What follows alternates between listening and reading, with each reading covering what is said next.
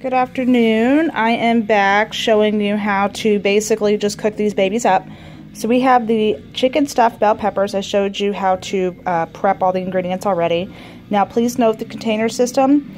What it constitutes is right here. So you have your one green, your one yellow, your one red, and a half of the purple. So my peppers are already cut up, ready to be stuffed.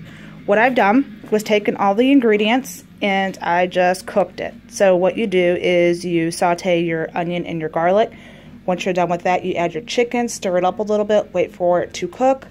Then you add all your seasonings, your beans and your corn, and then you add your quinoa and you mix it all together. And what I did was topped it with my fresh cilantro and let it cook up for a little bit till it's basically all done. You'll see how the consistency is forming up, so it's easy to stuff the peppers.